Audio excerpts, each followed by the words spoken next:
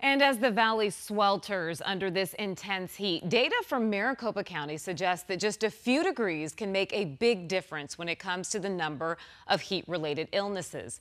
Tonight, 12 News journalist Gabriela Becerra has more on the takeaways from that report.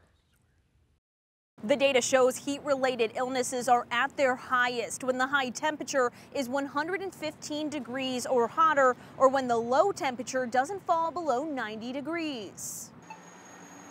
Standing outside on a July day in Arizona. Literally sweating and dying. It doesn't matter what the temperature is, it's hot. Once it gets to like 105, there's nothing you could do. You got to get to that AC. But new data from the Maricopa County Department of Health shows just 5 degrees can make a deadly difference. The 2018 to 2022 heat morbidity report says there was a 76% increase in the number of heat-related illnesses when the temperature increased from 105 degrees to 110. Once we start seeing them get into the 110s, kind of in the 1 teens, we definitely start seeing an uptick in the number of people that are presenting with heat-related illnesses. Banner Emergency Room Dr. Monish Bao says he sees patients suffering from heat exhaustion and heat stroke. People who stop sweating and become confused or altered are encouraged to seek medical attention right away. The internal body temperatures get so hot that it starts breaking down your own organs, and it can lead to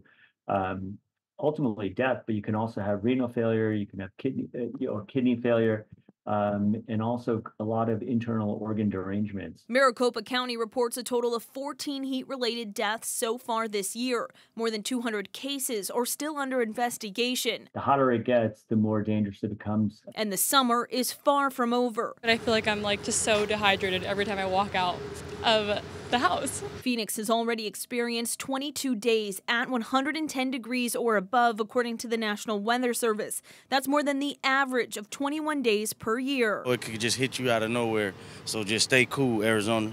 The report says a third of these heat-related illnesses start at home. If you need a place to stay cool, we have a list of heat relief sites on our website, 12news.com. Reporting in downtown Phoenix, Gabriela Becerra, 12 News.